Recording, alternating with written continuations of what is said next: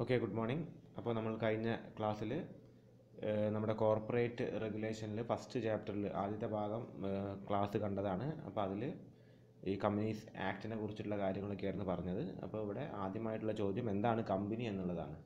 വളരെ ബേസിക് ആയൊരു ചോദ്യമാണ്, നമ്മൾ ഒരു +2 തലം മുതൽ കാണുന്നതാണ്. അപ്പോൾ ആദ്യം ഈ വേർഡ് എവിടെ നിന്നാണ് വന്നതെന്നാണ് പറഞ്ഞിരിക്കുന്നത്. The word company is derived from Latin words. 2 Latin വേർഡ്സിൽ നിന്നാണ് കമ്പനി എന്ന വാക്ക് വന്നിരിക്കുന്നത്. അതിൽ കോം എന്ന വാക്ക്, കോം വിച്ച് മീൻസ് ടുഗെദർ ആണ്, ഒരുമിച്ച് എന്നാണ് കോം എന്ന വാക്കിനെ കൊണ്ട് ഉദ്ദേശിക്കുന്നത്. And word Penny is which means bread. Bread എന്താ വെച്ചാൽ ഒരു അഡ്വാൻറ്റേജ് എടുക്കുക, നമുക്കൊരു നേട്ടം കൊയ്യുക എന്നുള്ളതാണ് ഇവിടെ ഉദ്ദേശിക്കുന്നത്. അപ്പോൾ ഒരുമിച്ച് നേട്ടം കൊയ്യുക എന്നുള്ളതാണ് കമ്പനി എന്ന വാക്കിനെ കൊണ്ട് തന്നെ എന്താണ് അർത്ഥം വയ്ക്കുന്നത്. Company is A corporate body comprising A large number of persons with greater capital and engage in more extensive enterprises and trading under the title not disclosing the names of individuals. അപ്പോൾ company ഒരുപാട് പേര് ചേർന്നിട്ട് business നടത്തുന്നു. അതിൽ ഇതിൽ അംഗമായിരിക്കുന്ന ആൾക്കാരുടെ name disclose ചെയ്യാതെ ഒരു കമ്പനീൻ്റെ പേര് വെച്ചിട്ടാണ് ഈ ബിസിനസ് നടത്തുക. അതാണ് കമ്പനീൻ്റെ മീനിങ് ആയിട്ട് പ്രധാനമായും ചോദിച്ചാൽ നമ്മൾ എഴുതേണ്ടത്. ഓക്കെ, ഇനി അടുത്ത ചോദ്യം എന്ന് പറയുന്നത് what are the main characteristics of A company എന്നാണ്. കമ്പനിയുടെ പ്രധാനപ്പെട്ട ക്യാരക്ടറിസ്റ്റിക്സ് എന്തൊക്കെയാണെന്നുള്ളതാണ്. അതിൽ first point it's A legal person എന്നുള്ളതാണ്. കമ്പനി എന്ന് വെച്ചാൽ ഒരു ലീഗൽ പേഴ്സൺ ആണ്. അതെപ്പോഴും കമ്പനിക്ക് നമുക്ക് കൊടുക്കുന്ന ഒരു ക്യാരക്ടറിസ്റ്റിക്കാണ്. കമ്പനിയെ നിയമപരമായിട്ടൊരു വ്യക്തിയായിട്ടാണ് പരിഗണിക്കുന്നത്. അതേപോലെ കമ്പനി ഒരു ആർട്ടിഫിഷ്യൽ പേഴ്സൺ ആയിട്ട് പരിഗണിക്കുന്നുണ്ട്. It has A body and mind of its on. It has no body and mind of its on. It act only through the other persons elected for the purpose. Okay, പിന്നെ മൂന്നാമത്തെ point എന്താണ്? Continued existence. അതായത് അതിൻ്റെ സ്ഥാപകർ മരിച്ചു പോയാലും company നിലനിൽക്കും. Okay, അതിനൊരു continued existence ഉണ്ട്. നാലാമത്തെ പോയിന്റ് ലിമിറ്റഡ് ലയബിലിറ്റി ഉള്ളത്. അതിൻ്റെ മെമ്പേഴ്സിന് ലിമിറ്റഡ് ആയിട്ടുള്ള ലയബിലിറ്റി ഉണ്ടാവുള്ളൂ. അധികം ഷെയർ കൊടുത്ത പൈസക്കുള്ള ലയബിലിറ്റി മാത്രമേ ഉണ്ടാവുള്ളൂ. ഓക്കെ, പിന്നെ അഞ്ചാമത്തെ പോയിന്റ് ഫ്രീലി ട്രാൻസ്ഫറബിൾ ആണ് ഇതിൻ്റെ ഷെയറുകൾ. കമ്പനിയുടെ ഷെയറുകൾ എന്നാണ് ഇറ്റ് ഈസ് ഫ്രീലി ട്രാൻസ്ഫറബിൾ. എപ്പോൾ വേണമെങ്കിൽ ഇത് കൈമാറ്റം ചെയ്യാൻ വളരെ എളുപ്പത്തിൽ കൈമാറ്റം ചെയ്യാനും പറ്റും. ഇതിൻ്റെ ഓഹരികൾ എത്ര എളുപ്പത്തിലും നമുക്ക് എന്താണ് കൈമാറ്റം ചെയ്യാൻ സാധിക്കും. അതുകൊണ്ടാണല്ലോ സ്റ്റോക്ക് എക്സ്ചേഞ്ചുകളൊക്കെ നിലനിൽക്കുന്നത്. ഓക്കെ, അപ്പോൾ ഇത് കഴിഞ്ഞിട്ടും വരുന്നുണ്ട് പോയിന്റ്സ്. ആറാമത്തെ point can buy and cell assets. Asset വാങ്ങാനും വിൽക്കാനും കമ്പനിക്ക് സാധിക്കും. ഏഴാമത്തെ പോയിന്റ് പറഞ്ഞത് ക്യാൻ സൂ ആൻഡ് ബി സൂഡ്. കമ്പനിക്ക് കേസ് കൊടുക്കാനും കമ്പനിക്കെതിരെ കേസ് വരാനും ചാൻസ് ഉണ്ട്. അതായത് കമ്പനിയുടെ മെമ്പേഴ്സിനെതിരെയല്ല, കമ്പനീൻ്റെ പേരിൽ കേസ് വരാനും കമ്പനിയുടെ പേരിൽ കേസ് കൊടുക്കാനുള്ള അവകാശമുണ്ട്. സൂ എന്ന് വെച്ച് കഴിഞ്ഞാൽ കേസ് കൊടുക്കുക എന്നുള്ളതാണ്. ഓക്കെ, ഇനി എട്ടാമത്തെ point separation of ownership and management. കമ്പനിയുടെ ഓണർഷിപ്പ് മാനേജ്മെൻറ്റ് രണ്ടാണ്. കമ്പനിയുടെ ഓണേഴ്സ് എന്ന് വെച്ചാൽ ഷെയർ ഹോൾഡേഴ്സാണ്, അത് മാനേജ് ചെയ്യുന്ന ഡയറക്ടേഴ്സാണ്.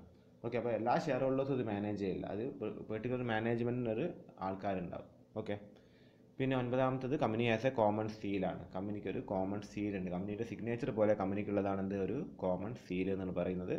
പിന്നെ പത്താമത്തെ പോയിന്റ് കമ്പനി ഒരു വോളണ്ടറി അസോസിയേഷൻ ആണ്. വോളണ്ടറി അസോസിയേഷൻ എന്നത് വെച്ച് ഉദ്ദേശിക്കുന്നത് എന്താണെന്ന് വെച്ചാൽ ആരും നിർബന്ധിച്ചല്ല കമ്പനിയിൽ കൊണ്ട് ചേർക്കുന്നത്, ആൾക്കാർ സ്വമേധയാ വന്നിട്ടാണ് ആ ഷെയറുകൾ വാങ്ങുന്നത്. ഓക്കെ, അപ്പോൾ ഇതൊക്കെയാണ് കമ്പനിയുടെ ഇമ്പോർട്ടൻറ്റ് ക്യാരക്ടറിസ്റ്റിക്സ് എന്ന് പറയുകയാണെങ്കിൽ.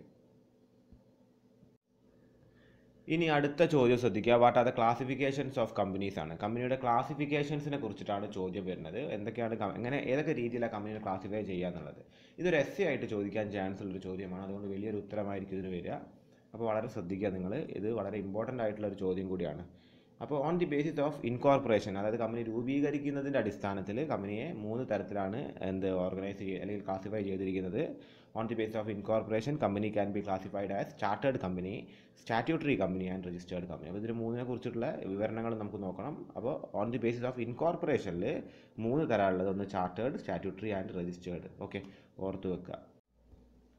ഓക്കെ, അപ്പോൾ നമുക്ക് എന്താണ് ചാർട്ടേഡ് കമ്പനി എന്ന് നോക്കാം. Okay, the crown in exercise of the royal prerogative has power to create corporation by the grant of a charter to persons assenting to be incorporated. Such companies or corporations are known as chartered companies. Examples of this company are Bank of England and East India Company. അതായത് പണ്ട് ഈ പറയുന്ന ഇംഗ്ലണ്ടിലെ റാണി create ചെയ്യുന്ന അവരുടെ അനുവാദത്തോടു കൂടി create ചെയ്യുന്ന കമ്പനീസിൻ്റെ പേരാണ് ചാർട്ടേഡ് കമ്പനീസ് എന്ന് വെച്ചാൽ. അപ്പോൾ നമുക്കറിയാം നമ്മുടെ രാജ്യം ബ്രിട്ടീഷ് ഭരണത്തിലേക്ക് പോകാൻ കാരണം ഈസ്റ്റ് ഇന്ത്യ കമ്പനി എന്ന് പറയുന്ന ഒരു കമ്പനിയാണ്. അതൊരു ചാർട്ടേഡ് കമ്പനി ആയിരുന്നു. അതേപോലെ ബാങ്ക് ഓഫ് ഇംഗ്ലണ്ട് എന്ന് പറയുന്നത് ഒരു ചാർട്ടേഡ് കമ്പനിയാണ്. അപ്പോൾ ഇംഗ്ലീഷ് അല്ലെങ്കിൽ ബ്രിട്ടീഷ് ക്വീൻ്റെ അണ്ടറിൽ വരുന്ന അല്ലെങ്കിൽ അവർ ക്രിയേറ്റ് ചെയ്യുന്ന കമ്പനീസിൻ്റെ പേരാണ് ചാർട്ടേഡ് കമ്പനി. അപ്പോൾ അത്തരം കമ്പനീസ് ഇന്ത്യയിൽ പ്രവർത്തിച്ചിട്ടുണ്ട്. ഇപ്പോൾ മെർക്കൻറ്റൈൽ ബാങ്ക് എന്നൊക്കെ പറഞ്ഞിട്ട് ഒരു ബാങ്കൊക്കെ ഉണ്ട്. അപ്പോൾ അതൊക്കെ ഒരു ചാർട്ടേഡ് കമ്പനിയാണ്. അപ്പോൾ ഇന്ത്യ അവരുടെ ഭരണത്തിൻ്റെ അണ്ടറിലായതുകൊണ്ട് നമുക്ക് എന്താണ് ആ ഒരു ടൈപ്പ് ഓഫ് കമ്പനീസിനെ കുറിച്ച് നമുക്ക് എന്താണ് അത് നമുക്കിപ്പോഴും നമ്മുടെ സിലബസിൽ വരുന്നുണ്ട്. ഓക്കെ, അപ്പോൾ അതാണ് ചാർട്ടേഡ് കമ്പനി എന്ന് വെച്ചാൽ. ഇനി അടുത്തത് സ്റ്റാറ്റ്യൂട്ടറി കമ്പനിയാണ്. അപ്പോൾ സ്റ്റാറ്റ്യൂട്ടറി കമ്പനി എന്താണെന്ന് വെച്ച് കഴിഞ്ഞാൽ നമ്മുടെ പാർലമെൻറ്റിൽ അല്ലെങ്കിൽ നമ്മുടെ സ്റ്റേറ്റ് ലെജിസ്ലേച്ചറിൽ അതൊന്ന് ഏതെങ്കിലും ഒരു എന്താണ് സംസ്ഥാനത്തിൻ്റെ നിയമസഭയിലോ അല്ലെങ്കിൽ നമ്മുടെ പാർലമെൻറ്റിലോ പാസ്സാക്കുന്ന ഒരു നിയമത്തിൻ്റെ അടിസ്ഥാനത്തിൽ ഉണ്ടാകുന്ന കമ്പനീസാണ് എന്ത് സ്റ്റാറ്റ്യൂട്ടറി കമ്പനീസ്. അപ്പോൾ റെയിൽവേസ് ഒക്കെ ഒരു സ്റ്റാറ്റ്യൂട്ടറി കമ്പനിയാണ്. നമ്മുടെ LIC ഒരു സ്റ്റാറ്റ്യൂട്ടറി കമ്പനിയാണ്. ഓക്കെ, ഇനി അടുത്തത് രജിസ്റ്റേർഡ് കമ്പനീസാണ്. ഓക്കെ, അപ്പോൾ രജിസ്റ്റേർഡ് കമ്പനി എന്ന് വെച്ചാൽ എന്താണ് കമ്പനീസ് ആക്ട് 56 അല്ലെങ്കിൽ ഇപ്പോൾ 2013 ആക്ടോ ഇന്ത്യയിലുള്ള ഒരു കമ്പനീസ് ആക്ടിൻ്റെ അണ്ടറിൽ രജിസ്റ്റർ ചെയ്തിരിക്കുന്ന ഏതൊരു കമ്പനി എന്താണ് രജിസ്റ്റേർഡ് കമ്പനിയാണ്. അപ്പോൾ on the basis of incorporation 3 കമ്പനീസാണുള്ളത്. ഒന്ന് ചാർട്ടേഡ്, സ്റ്റാറ്റ്യൂട്ടറി, രജിസ്റ്റേർഡ്. ഓക്കെ, ഓർത്ത് വെക്കുക. ഇനി അടുത്തത് on the basis of liability. ലയബിലിറ്റീൻ്റെ അടിസ്ഥാനത്തിലും കമ്പനീസിനെ തരംതിരിച്ചിട്ടുണ്ട്. അപ്പോൾ അത് എന്തൊക്കെയാണെന്ന് നോക്കാം. ഒന്ന് companies limited by share, companies limited by guarantee, പിന്നെ അൺലിമിറ്റഡ് കമ്പനി. ഓക്കെ, അപ്പോൾ ഇൻകോർപ്പറേഷൻ്റെ അടിസ്ഥാനത്തിൽ 3 തരത്തിലാണ് കമ്പനീസ് ഉള്ളത്. ഇനി ലയബിലിറ്റീൻ്റെ അടിസ്ഥാനത്തിൽ, ബാധ്യതയുടെ അടിസ്ഥാനത്തിൽ, അതായത് ഷെയർ ഹോൾഡർക്ക് കമ്പനിയായിട്ടുള്ള ബാധ്യതയുടെ അടിസ്ഥാനത്തിൽ 3 തരമുള്ളത്. ഒന്ന് limited by share, limited by guarantee and unlimited company. Okay, അപ്പോൾ നമുക്ക് ആദ്യം ലിമിറ്റഡ് ബൈ ഷെയർ എന്താണെന്ന് നോക്കാം. അവിടെ ഒന്നുമില്ല, എത്രയാണോ ഷെയറിൻ്റെ എമൗണ്ട് അത്രയാണ് ഷെയർ ഹോൾഡർക്ക് ലയബിലിറ്റി. അത് 100 രൂപയുടെ ഷെയറാണ് ഒരാൾ വാങ്ങിയിരിക്കുന്നതെങ്കിൽ ആ 100 രൂപേൻ്റെ ലയബിലിറ്റി മാത്രമേ അയാൾക്ക് കമ്പനി ആയിട്ടുള്ളൂ. ആ 100 രൂപ കൊടുത്ത് തീരുന്നവരെ അയാൾക്ക് കമ്പനിയായിട്ട് ലയബിലിറ്റി ഉള്ളൂ. അത് കഴിഞ്ഞാൽ പിന്നെ എന്തായി, അയാൾ ഷെയർ ഹോൾഡറായി.